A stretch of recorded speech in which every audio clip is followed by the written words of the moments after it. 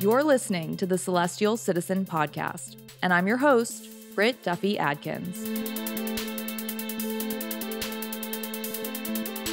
Celestial Citizen is a space media company with embedded urban planning values, looking to help shape a more equitable and just future for all of us in space. This podcast seeks to provide an opportunity for conversation about how to be a better interplanetary citizen and responsible steward of Earth and the cosmos. By engaging the global public, providing greater access to the space industry, and amplifying a more diverse set of voices, progress in space can equate to progress on Earth. We who are bursting with stardust can become celestial citizens.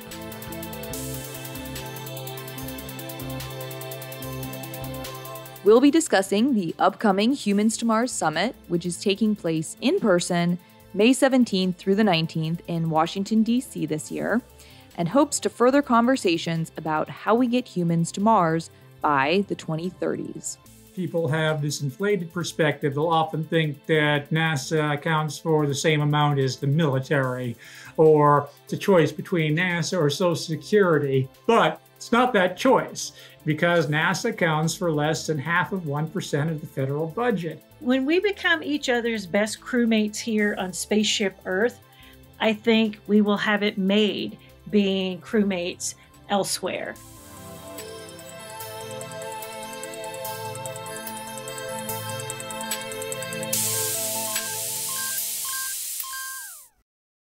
On today's show, we have two guests joining from Explore Mars, Janet Ivey and Chris Carberry.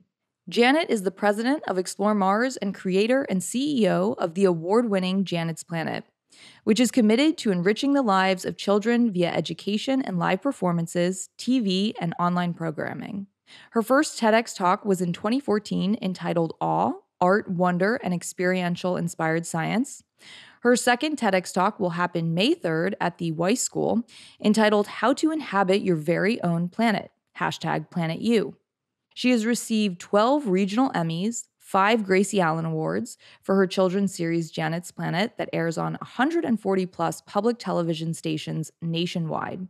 Most recently, Janet joined the board of directors for Explore Mars. She is also an active NASA JPL Solar System ambassador, on the board of governors for the National Space Society, recipient of the New World Institute's inaugural Permission to Dream Award in 2016, and has won a STEM Florida Award for Exploring Microgravity, an educational video that she wrote and produced for Space Florida. Her mission is simple: amplify the love of space, science, and exploration, and to encourage this generation that Mars is theirs. Also joining today is Chris Carberry. Chris is the CEO and co-founder of Explore Mars and a well-respected expert and influential director of strategic alliances in the space community, as well as with non-traditional organizations. In recent years, he has overseen Explore Mars's annual Humans to Mars Summit, which we'll be talking more about today. He has also spearheaded dozens of programs, including the Mars Innovation Forum, the annual community workshops for the Achievability and Sustainability of Human Exploration of Mars series, the AR, VR, and Space Workshop series, and the Women in Mars Conference in DC as well.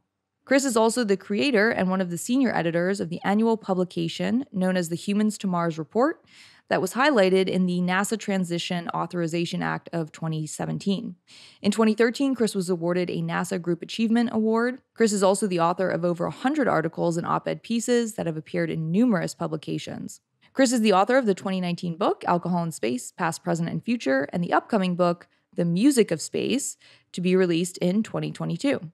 Both volumes are being adapted into documentary films. Such a pleasure to have you both here, Janet and Chris. Thanks so much for joining. I'm excited to dive into our conversation. Thanks for having us on. Thank you so much. So to kick things off, we always ask this of people that join the show, but how did you both get interested in space and pursuing careers in this industry? So I always loved this question. I can trace my love of space, this moment of genesis in my love of the solar system, back to fifth grade in Miss Ernestine Yarborough. She and Miss Carolyn Davis, in their bell bottoms in the fall of 1978, brought a telescope on a Friday night. I'm pretty sure there was probably a basketball game going on at the elementary school, but these ladies had a telescope out on the playground, rural West Tennessee, no light pollution. And I watched two brilliant ladies show me stars and planets and constellations, and I was hooked. So I can really trace my love back to fifth grade. I was 10 years old, and I'm ever grateful for Miss Ernestine Yarborough. Oh, wow. That's such a beautiful story. I love that. And what about you, Chris? When I was in college, I got degrees in poli-sci and history and archival research. And I didn't see how I was going to be able to engage in space exploration. And I worked in these fields for a while. Around the mid 90s, to age myself, I started reading up again, reading various books like The Case for Mars by Robert Zubrin and a number of other books. And I realized that one of the things, while we have a significant number of engineers and scientists, always need more. Probably the most important thing that we were lacking that really had held us back from actually achieving these goals were policy experts, that it was actually the lack of political willpower that had prevented us from going back to the moon or going on to Mars or anything else. So I realized this was the area that I could get into, the space community. And I started off as a volunteer running space policy for groups like the Mars Society. I did a lot of work with National Space Society, eventually became the executive director of the Mars Society. And over time, it just turned into my full-time job. And, we founded Explore Mars in 2010. So it's kind of a strange transition from historian, policy expert into full-time space exploration professional. Yeah, but I love that because both of your stories kind of, I think, highlight some of, I guess, the more common channels that we seem to get on this podcast, which is that people either from a very early age just knew that they were super interested in space and very captivated by it, or it was something that sort of came later in life through these non-traditional kind of channels where people kind of found that there was more of a multidisciplinary approach to take to space. So yeah, really interesting backstories there. Thanks for sharing those. So I want to dive in to Explore Mars a bit more for people listening that might not already be familiar with this organization. And Chris, you touched on this a little bit already, but how did Explore Mars come to be, and what is the overarching goal of the work that you want to do? Well, back in 2010, as mentioned, we were founded, a group of people, some from other organizations like the Mars Society, but other groups like National Space Society, as well as a number of industry people and NASA people, realized we wanted to do some projects. And at the time, we weren't even thinking of creating a whole new organization, but we realized to do projects, we probably needed to have a 501c3. We probably needed to formalize it. So that was actually the start of the organization. But at the time, we also did not want to be a membership organization. 2010 was a strange year anyway. It was a very bad economic time. And memberships were literally going through the floor. So we figured we didn't want to be just one other space group coming up with members. So we decided to be project oriented. And so we jumped into it with programs like the ISS and Mars Conference and the Women in Mars Conference to start off with. And we found our niche. We filled a hole that was there. People gravitated to us pretty quickly, but we also realized that we were very good at bringing people together, groups that were not necessarily on speaking terms or whatever, that even with ISS and Mars, it sounds like, of course, the people on ISS, and we're always talking about this at the time. That was not the case. I literally had to argue with the head of the Mars program at NASA, the robotic program, for 3 hours to tell them that this was a good idea. But we slowly brought everybody together and had them embrace this program that, like, if we have ISS, how can we utilize it for Mars? And it was very successful, but that was the model as we went forward. And since then, we've done a lot of different programming, workshops, contests. We've done STEM education, which Janet can mention because it really bloated it to a much bigger degree when Janet came on as president. And so, Janet, actually, if you want to cover that part of our programming. I came to my first Humans to Mars Summit. I believe that was around probably 2013, 2014, and was so very impressed. I found Explore Mars to be incredibly accessible as far as the people that were involved, that I loved kind of their heart and mission about this proposition. And so I very very naively, or maybe very directly, I'm not sure which, I came up to Chris and then Artemis Westenberg, who happened to be president at the time, and said, hey, if you need anybody to help you with education, let me know. And they were like, yes, you can go to work anytime you're ready. And so at many of those Human to Mars summits prior to the pandemic, we always had an afternoon of STEM. And during the pandemic, Explore Mars really supported me as we said, hey, who wants to learn something about space? And we were able to serve hundreds and hundreds and hundreds of kids around the globe with great programming. And for me, it is preparing that generation that will actually do the exploring, living, and doing the work on Mars, and preparing them now for their inevitable future. I think that was when they asked me to speak one year, that was what I was trying to say most to the audience, is that if we're truly, as Gene Roddenberry says, on a journey to keep an appointment with whatever we are, then those of us that have been dreaming these things need to be preparing that STEM pipeline and that workforce. So that's what gets me excited about this proposition of going to Mars, is the third, fourth, fifth graders that are sitting somewhere right now will be those first boot prints there. So pretty exciting. Explore Mars and Humans to Mars Summit in particular has a special place in my heart, because maybe not many of our listeners actually know this, although I'm sure I've said it before somewhere on the podcast, but Humans to Mars was one of the very first space conferences that I went to, and just really out of curiosity about it. And it led me to completely kind of pivot my career and just completely dive into the space industry. It obviously had a very lasting impression on me.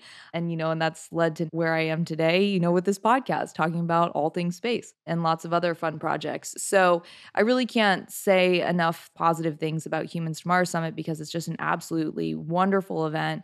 I strongly encourage people to attend if they're able to, because it really is just like a great few days of really captivating conversations. So much gets discussed, so many different aspects of the future of space exploration. So I'm a big fan, if you couldn't tell. That makes me so happy to hear, because when they approached me about becoming president, that's one of the things that I was most excited about.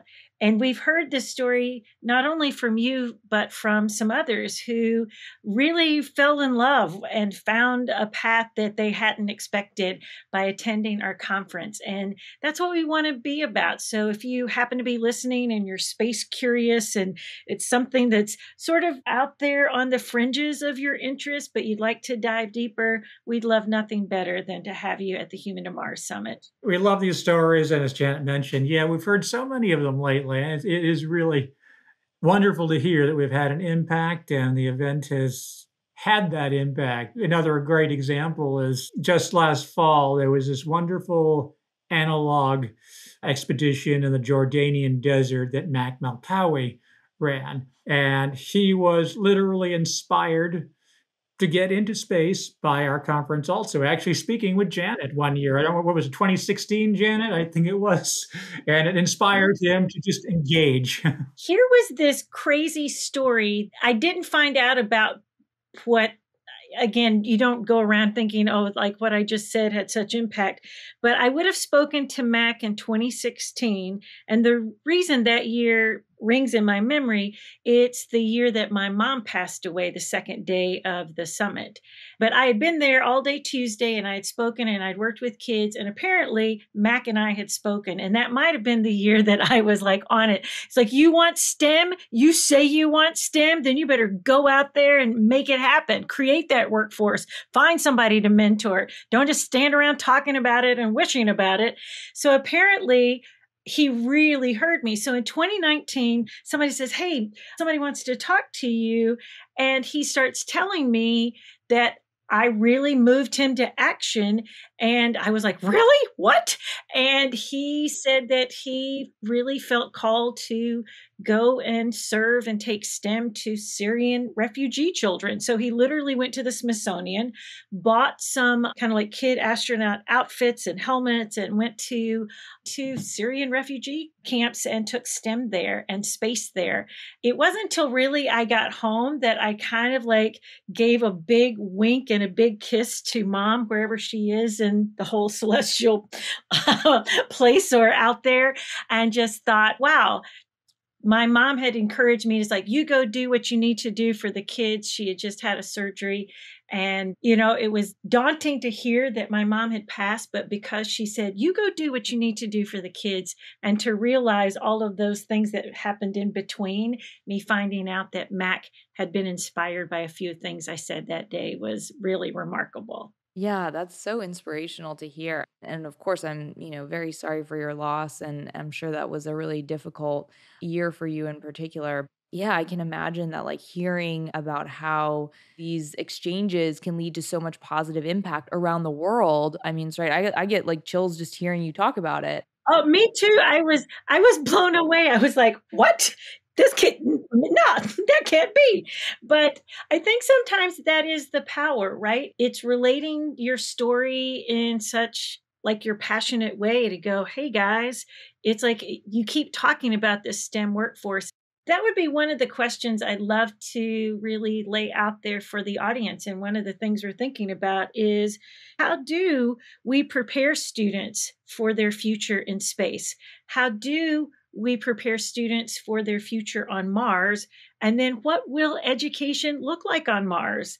It'll be machine learning, or they'll be wearing their smart watches that will be measuring their biometric and giving some analysis there so that ship shape, or if anything goes wrong, it will mandate on Mars that education there. It's like, what will be most necessary for them to learn immediately to protect themselves in case anything's going wrong? So it brings up some really great possibilities for, if we start thinking about what we need to teach on Mars, might it revolutionize how we could kind of do something really transformative in our own education system? I've never really thought about that before, but that's a super interesting point, because we often in the space industry talk about how important it is that what we're doing in space has some way of connecting, back to Earth and improving the quality of life here. But education, that's such an interesting example of an area that we could look at. And I think that's exciting to think about. You're absolutely spot on that Mars is going to have entirely different requirements, but just starting to think about that allow us to be more innovative here. I don't know, but certainly seems like a good possibility for sure. The educational element is certainly important, and these inspirational areas.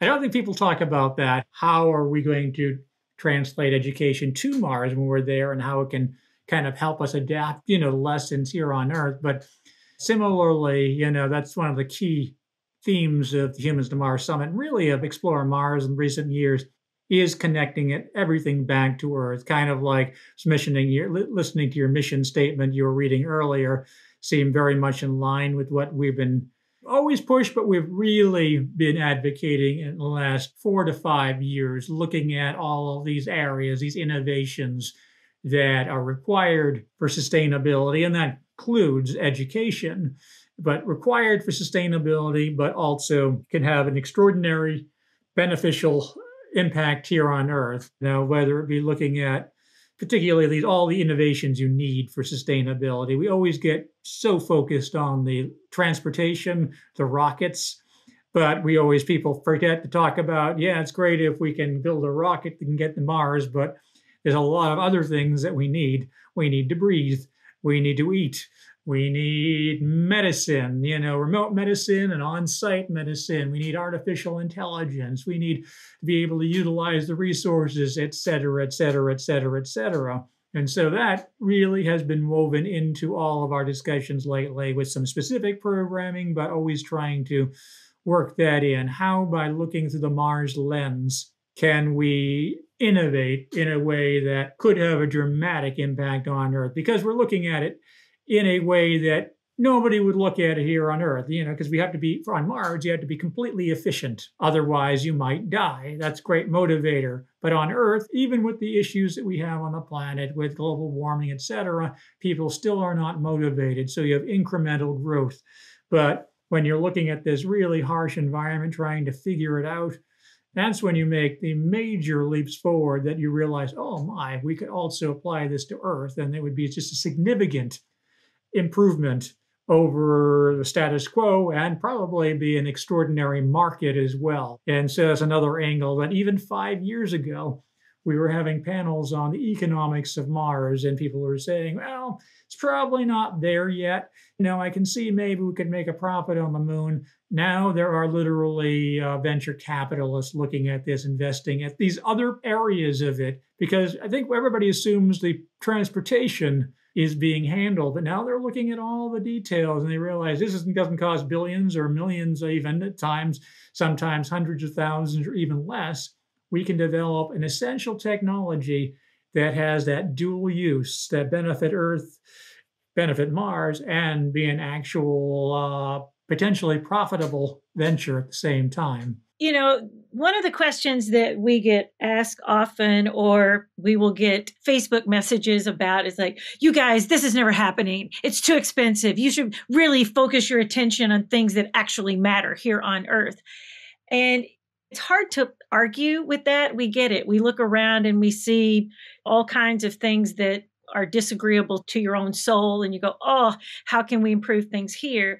But as Chris was saying, if we figure out a way to have a astronaut suit on Mars that somehow is impervious or super protective against radiation, what have we just solved for cancer here on Earth? If we find a way to grow plants in the most harsh environment, literally recycling every possible waste byproduct, etc., could we have just solved food scarcity here on Earth?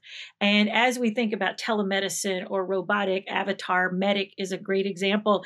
What might we be learning about personalized or individualized medicine when we won't get a resupply mission to Mars, maybe for 26 months at a time? How do we make the most of those resources? So while I understand that argument is like, why worry about this when we've got so many problems here? Everything, I think, always points back to this blue ball where all the good stuff happens. I mean, one of the things, if you ask kids how they're going to, like, what will be necessary for in a Mars habitat, every kid will eventually come to the point that they need a library. They'll want to know the history of where their grandparents or parents came from.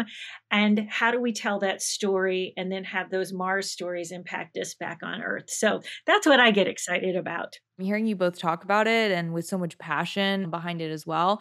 Would you say it's fair to say that really the goal of humans to Mars is it's in tandem, right? It's both actually getting humans to Mars, but it's also seems like it's just as important improving the quality of life back here on Earth. Absolutely. And one thing I don't think people also realize, first off, most people who are arguing this don't actually understand the benefits already brought, as well as what it really costs. People always have this inflated view. But one of the things I really like as well, and one of the things that's really driven me, is the power to unify. And even more important now, as we have this really unfortunate international situation right now, and space literally is one of these few things that truly can unite. And we're still working with Russia in space on ISS. It's remarkable, but over the last 10 years, during all these rocky times, it's kind of held us together. But countries just come together to unify for these things. And so many countries are coming together with the Artemis Accords to kind of join us going back to the moon and on to Mars and all these international programs. But even if you go to other countries and talk about space, they look to NASA as though it were their own space agency. Even if they have one, they look at this as not the United States Space Agency, but this is kind of representing the world. So it's a wonderful way of bringing people together, a wonderful diplomatic tool. And to be perfectly honest, here in the United States, exclusively, it's one of the only things right now, the public policy topics that have strong bipartisan and public support. There are very few things you can count. You probably can count them on two fingers, that, things that have such strong bipartisan and public support. So we just do need to do a better job at articulating why not only will this benefit humanity, but how, if we didn't do it, how humanity would probably be far worse off because of all the different benefits this already has brought us and will almost certainly continue. And that'll magnify over time as we're really beginning to literally take off within the space industry. And on this podcast, we really try to reach audiences beyond just those who are already in the space industry. I mean, you guys are doing great because you're actually kind of answering my questions before I even ask them, which is why do we need you? I know I can just go get a coffee right now, but but one of these things, Chris, that you kind of brought up there, but I do want to just spend a little bit more time on is like people outside the space industry, I think, tend to have a lot of misconceptions about Mars or why we're going to Mars.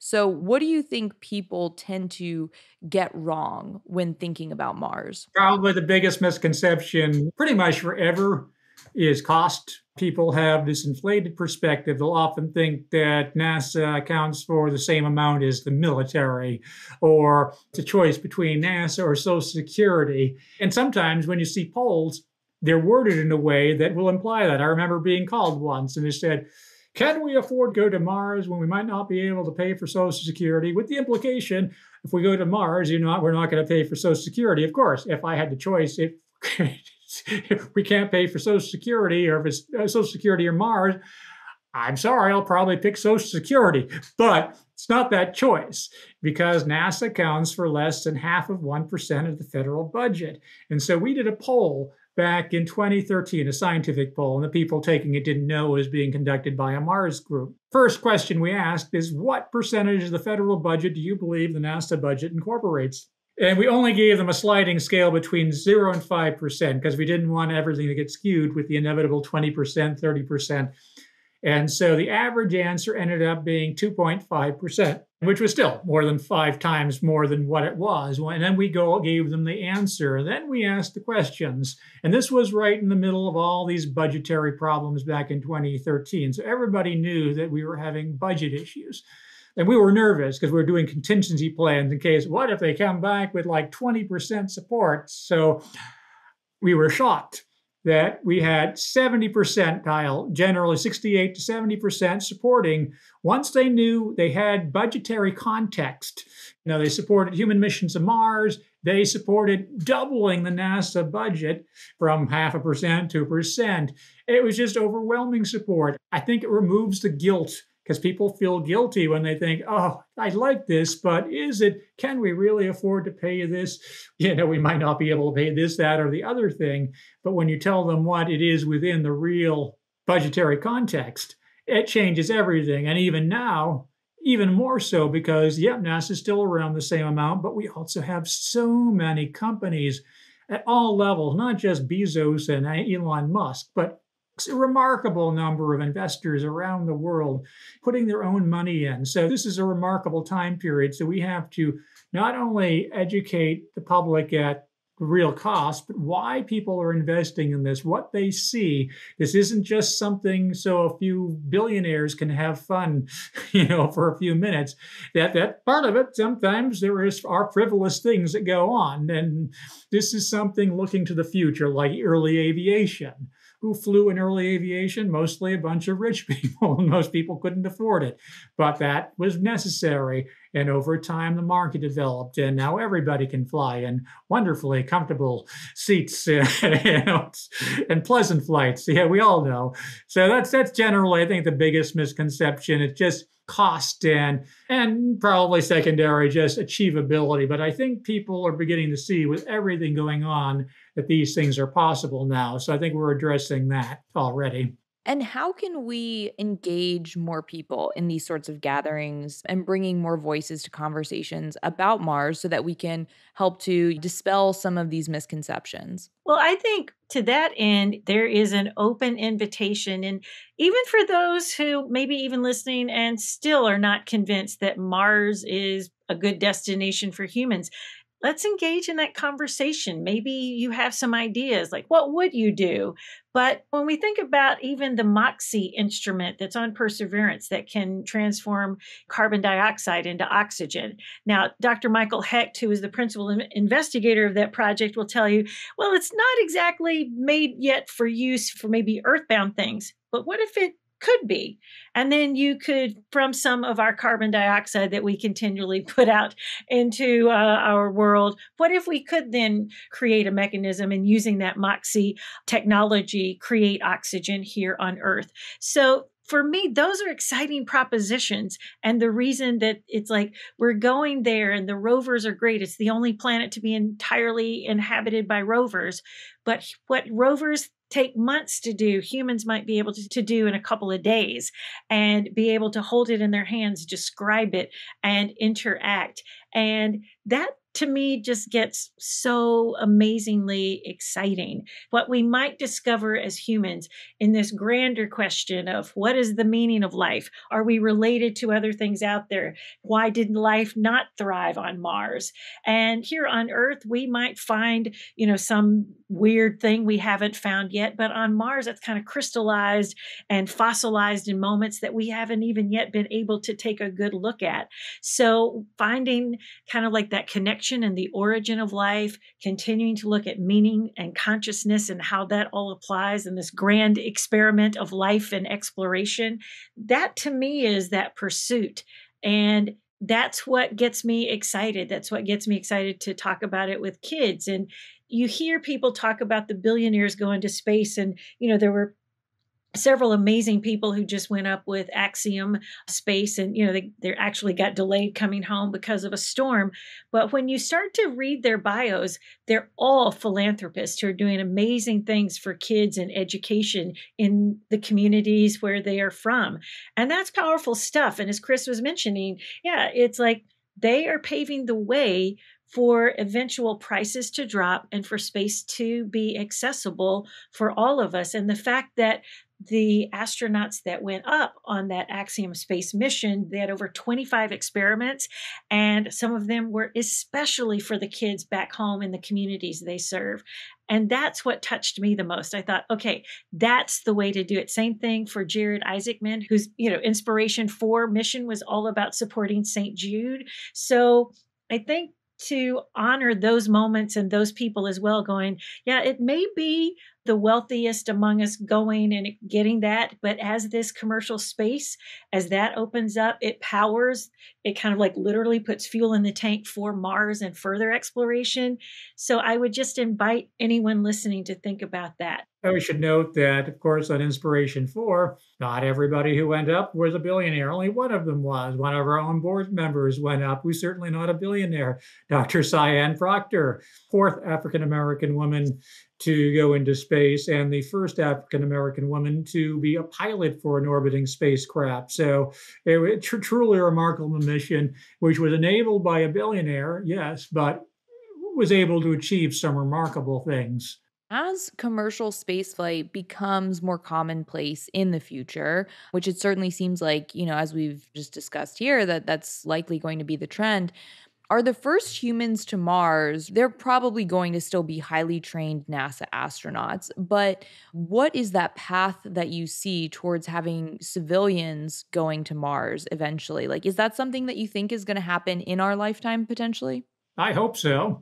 And I agree with that, your statement. I think as much as over the last 10 years, we've heard a lot about one-way trips to Mars and things like that. I've never found that to be particularly realistic or practical because we still haven't figured out if we haven't been there. So we don't know for sure that we can live on Mars. So I think 100 people to Mars on the first trip is a sure recipe for 100 dead people on Mars. And we don't want that.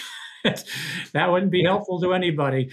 And so I think it is. We need to get the initial missions there, no matter who's doing it, and just literally figure out if we can live there. First off, just the basic stuff. Is there anything that we're not aware of that could kill us? Something toxic. Can we actually grow crops on Mars? Can we? I mean, the MOXIE experiment that Janet mentioned, obviously that was the first ISRU test, but can we on a sufficient scale utilize the research to sustain the humans? Because it take a lot, not just using it for power, but if you're doing agriculture, that takes a lot of space and a lot of energy. And so how will this work, and how can you manage things like in the soil, you have perchlorates, which are toxic to humans. So how are you going to be able to work with that environment? So you just have to figure these things out with the people you mentioned who are multi-talented, particular type of person who can do a lot of different things, think on their feet, lay the groundwork. So over time, as we start building up infrastructure, more ordinary people will come. So our goal is to have that day come where there are settlements on Mars, and you don't have to be an astronaut or somebody on that caliber, you mean at least of expertise. But first you have to lay the groundwork to make sure that we can live on Mars. Absolutely. That's a very important piece of the puzzle. I want to also dive back into specifics around like the Humans to Mars Summit. So, what makes this year extra special for Humans to Mars? And what can people who attend in person expect from this year's summit? Well, the first thing that I will say is it is our first in-person H2M since 2019, which is hard to believe for all of us, but we are so super excited that we will be actually in person. So that is probably what we're celebrating a lot, is just finally, oh, I can actually see somebody and meet them in person, even though I may have only met them via Zoom.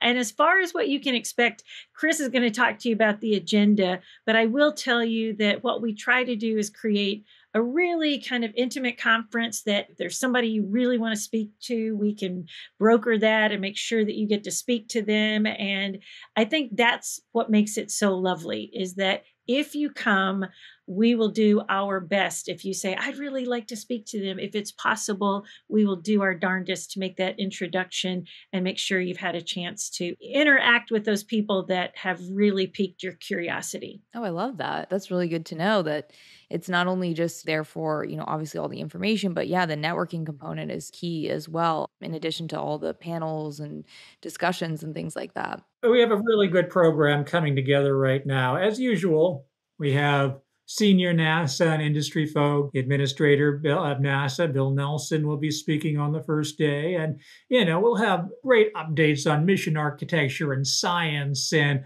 all the usual big picture items of how we're going to get there and what we're looking for. But we have so much more. And this is where, also going back to your initial question about educating the public, one of the things we always like to do is try to make this not just about the same echo chamber of people. Try to expand it every year, bring in non-traditional people, non-traditional industries to show this isn't just about a small group of aerospace companies, but it's so much bigger. That's really taken off over the last few years. So, as I mentioned before, we'll have a lot of discussion on all these interesting innovations, 3D printing. We'll have one on food production. So we'll have people talking about cell-grown meat on Mars. And think about that, because of course, we're not going to be, presumably not going to be bringing cattle to Mars anytime soon, probably not chickens either, or fish.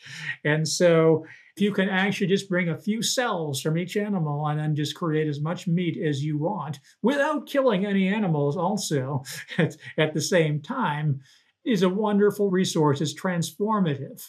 And so we'll be talking about that, and as well as medicine and human wellness on the surface, all the different elements on that. We have an expert from Johns Hopkins who's been working on this autonomous robotic surgery process, which could be extraordinarily important on Mars, but here on Earth as well. I think the last 2 years have shown us the importance of remote medicine and ways to improve how we're doing, as well as dealing with, of course, viruses and microbial life and things like that. So all these things are going to be discussed within the context of this conference. And this is what we always love, because it's not talk about the big picture stuff, but get down into all these interesting elements, which are not just a small group of rocket companies. This gets companies around the country and the world that are not specifically space companies, like with the lab-grown meat company I was mentioning, Aleph Farms. They're in Israel. They weren't founded to be a space exploration company. They were founded to create meat without killing animals. And they've done brilliantly, but they've also been engaging within the space community a lot in the last couple of years. So it's just wonderful to find all these and collaborate with all these innovators all around the world, and also introduce them to the prospects, because some of them know that they have technologies that could be directly relevant to Mars. So that's one of the fun things, to be able to let them know, invite them, and then they become part of our community. Yeah, absolutely. Well, it sounds like it's going to be, pardon the pun, but a stellar agenda this year for sure. I had to. I had to. I'm But so yeah, glad you did. I know. People who are new to the space industry, I'm always like, there's no pun, there's no amount of space cheese that like we were just not here for. So I feel like space people just kind of love it. But no, I mean, the agenda sounds amazing. I'm really thrilled. I'm excited. I was there in 2019, obviously the last in person event. So really excited for this to be in person again, just because, it is such a great event for networking and for engaging with people. It's not impossible, but it's much more difficult to do that virtually. So, why Washington, D.C.? What makes GWU and the nation's capital the perfect location for this event and conversations about humanity's future on Mars in general? Yeah, one of the reasons that we like doing that is that at the conclusion of the summit on Friday, we actually if you anybody out there want to help and go to Capitol Hill, we're going to deliver the Human to Mars report. And it's nice to be able to go there and share what we think can happen and what the benefits are about NASA keeping their plan to get humans to Mars. And that's one thing, so that we're very close to the policymakers so that we can go and speak with them.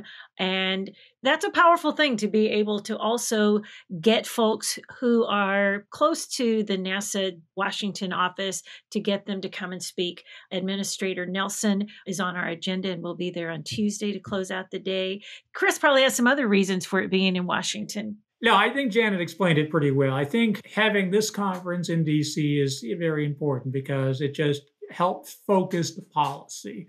It helps focus, really engage the policy folks, as well as being so close to NASA headquarters. I think it just really works well. And I think the Congress and the administration, everybody understands it's happening. And it just helps focus the message each year at a reliable time. And we always make, as Janet mentioned, get to the Hill. And there are often things that spin off from it. I mean, I remember one year where, some of the speakers we had in town, you had congressional hearing was decided on Mars, popped up during it because of, to take advantage of our speakers. Same year, the Washington Post did a side event, talking about Mars as well. So it's just a great way to focus, as long as we're doing it well, focus attention with all these key people. That said, we do want to start now. Hopefully, we'll be getting back to, without interruption, I hope, in-person events. We will want to start doing things other places, West Coast, internationally. Well, not just the West Coast, anyways, other places around the country, but also go international again and start really expanding our footprint again, and expanding our message. Again, I'm just so excited about this year's event, and just a reminder to folks, it's not too late to get your tickets May 17th through the 19th for Humans to Mars Summit in Washington, D.C. Definitely highly recommend that anybody who's able can attend that. So I've got one last question here before our lightning round, and we ask this of everyone that comes on the show, but Celestial Citizen is all about the idea that humans can become not only better stewards of Earth, but also better interplanetary citizens. So, in your opinion, what is one important way in which people can work toward becoming celestial citizens today? For me, the way that we become celestial citizens is that we start being the best crewmates here on Earth. And it starts with compassion and kindness and understanding and inclusion and equity and justice and equality and those kinds of things. When we become each other's best crewmates here on Spaceship Earth, I think we will have it made being crewmates elsewhere. Astronaut Hoot Gibson was chief astronaut for quite some time after he was part of the space shuttle program. And he and his wife live here in Tennessee. And I had the occasion one time of going to lunch with him. And I was like, so tell me, Hoot, what makes a great astronaut? Or, what's really required? Is there anybody that you'd ever say no to? And He said, the biggest requirement is that you got to put the mission first. You got to put any kind of personal agendas, personal feelings, all of that aside. And all that's important is whatever is mission critical. And I was like, okay. And I said, and is there ever a person you wouldn't hire? And he said, the perfectionist. And I said, really? And he said, because he goes, I watched this guy one day train on the simulator, and he was near perfect every time. Like, we're talking near perfect, like every time. But the day that he wasn't perfect, he fell apart. And he goes, I can't have anybody falling apart in space. So I thought that was really profound stuff and a way longer answer than you asked for. Yeah, from my perspective, this really is an international effort. And so often we work with people internationally all the time, with all the different companies and space agencies work as one, not necessarily, like they're working on behalf of a country, and often they are, but it just is a wonderful power that everybody has a unified purpose working together. And we for instance, go send humans to Mars. That most likely will be an international mission. And if it is, it will be almost certainly the greatest peacetime, well, hopefully peacetime international collaboration in human history, just unifying the planet to go together. And I think that is powerful when we can just bring everybody together and everybody comes closer, that we realize we're really not that different from each other. We have some differences, of course, but all working together, it's amazing how quickly those differences disappear. And they never really materialize often, because you're just working so close with somebody and you realize we're all have the passion for this. We still want to achieve the same goals. And I think it just has a remarkable power. Well, I think that's a great outlook for the future, and both very good reminders for our community as well. Okay, so now we are on to the lightning round of quick questions, and you can feel free to just give like a word or 2-word answer to this. You don't even have to give an explanation as to why you picked what you did. Sometimes that's even funnier sometimes, but feel free if you want to give an explanation as well. Are you ready? Okay. Yes. Okay. I think I already know the answer to this one, but I'm going to ask it because we ask everyone. Would you rather live on the moon or Mars? Mars. Mars. On Mars, your favorite space hobby would be what? Long jump. Mine would be playing hide and go seek with my grandkids in lava tubes. Oh, that's a fun one. I love a good lava tube. That's a good one. All right. I love a good lava tube. Okay. We talk about on this podcast, or I've had so many people talk about lava tubes. I've done like in grad school, I did some research into it. So it's like, this is a very favorite topic on the show. But anyway, okay. Favorite astronaut? I'll be biased here. Dr. Cyan Proctor. Ah, there you go. Astronaut Don Thomas, because he has spoken to more kids with me via Zoom during the pandemic and always gave freely of his time. Oh, that's so nice. Yeah. And I'm sure it's probably hard for you both to answer because you actually know multiple different astronauts. So it's probably very challenging to answer that one. Yep. Okay. And I'm going to give you another tough one. You can only pick one of the following: Blue Origin, SpaceX, or Virgin Galactic. That's unfair. We have to approach all these folks for sponsorship and speakers. That's right. You can pass. If you don't want to, you can pass. I'll pass. I'm going to go with none of the above and say Axiom. Oh, all right. Hey, there you go. There you go. Yeah. Well, and that's the exciting thing is like, it used to be that there were just a few kind of really big brand name players, but now there's so many. So that list probably needs to expand. And I'll tell you why. Peggy Whitson, astronaut Peggy Whitson, the most kind of like 2-time commander of the International Space Station, she works for Axiom. Yeah, that's right. Yeah. Okay, here's another tough one. I don't know. This one might be controversial, but maybe not. The Martian, Interstellar, or Contact? Interstellar. Oh, see, I was expecting both of you to go with The Martian, but that's very interesting. No, I'm not even biased there. Most of the Mars movies I see, I think aren't very good, but I do prefer that one to those others. So I sort of love the psychology and philosophy of Interstellar. All 3 of those are high on my list, but Interstellar was one that I saw at just the right point in time in my life when I was like just starting to get really interested in space. So yeah, that one's got a special place for me. Okay, let's see. Permanently grounded on Earth or a one-way trip to Mars? One-way trip to Mars when I'm 80. Fair. Fair enough. That's actually a pretty good answer. I think I'll go with that one.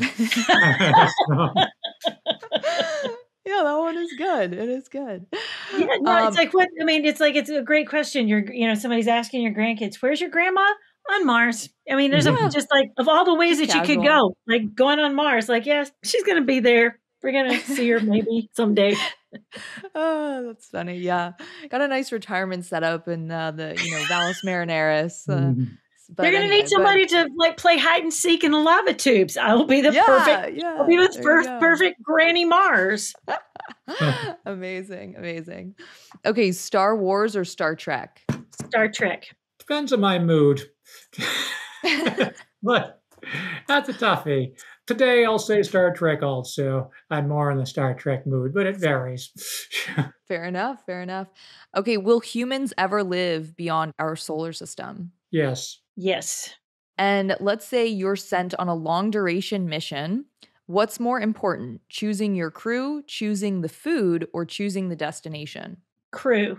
Yeah, I think the crew. Food is the second because that's the key part, not just for eating, but for mental health as well. But crew composition is the most important thing to not going insane or killing your fellow crew members. Very important. Yes. Yeah.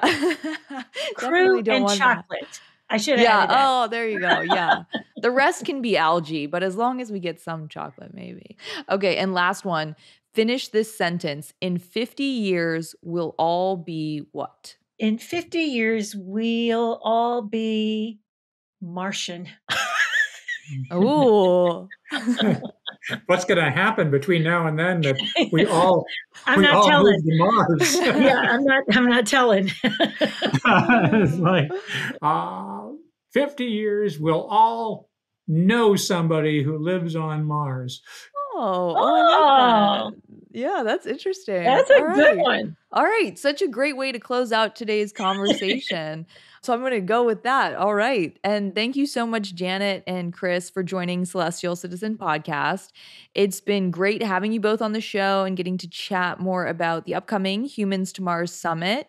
And just as one more plug, I want to mention that this is actually really exciting, but in partnership with Explore Mars, Celestial Citizen is excited to announce that we'll be running a giveaway for 5 lucky individuals to attend this year's Humans to Mars Summit with free event passes. So be on the lookout for details about that on Instagram soon, and go ahead and follow Explore Mars and Celestial Citizen while you're at it. Also, for those planning to attend, our team will be there capturing the spirit of the event through our media coverage, so stop by and say hello. Chris and Janet, thanks again. And if you'd still like to register, which there's plenty of time to do so, exploremars.org, and that go down and say register for the summit. We'd love to have you. Amazing. And we will put that in the show notes as well. So you can just click right there, direct over to register for the summit. But yeah, Chris and Janet, thank you so much again for your time. And I'm looking forward to seeing you both in a few weeks. Thank you so much for having us. 3, 2, 1. We have liftoff. Let me take you on a little trip. My supersonic ship's at your disposal if you feel so inclined. Alright. Don't travel faster than light. That little Elon Musk will be left in the dust. So alright. Say alright. And to our community of Celestial Citizens, thank you so much for tuning in to this episode of Celestial Citizen Podcast. This episode would not be possible without the terrific work of this show's editor, Victor Figueroa. Thank you, Victor. Also, a very special thank you to Graham Clark, who created the amazing intro and outro music for this podcast.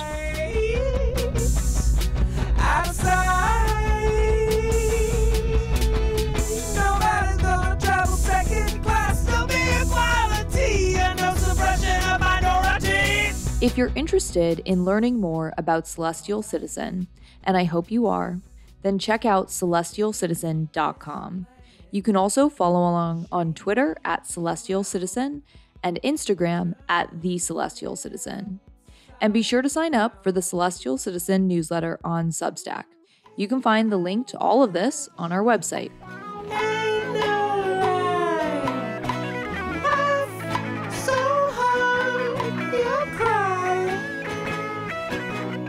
If you're interested in supporting the mission of Celestial Citizen, consider reaching out to learn more about opportunities to sponsor this podcast. A major component of Celestial Citizen is feedback and public participation. We want to hear what you have to say, so let us know what you think about humanity's future in space and what it should look like. Please share your voice and your unique perspective on social media, or if you prefer, all of the Celestial Citizen articles can also be found on Medium. So drop a comment and join the conversation. If you love today's podcast, please have your friends and family subscribe on whatever device or platform you listen to podcasts on, and leave a stellar review so others can get hooked as well. That's all for now, Celestial Citizens. I'll be back next week for another episode. In the meantime, don't be afraid to take up space.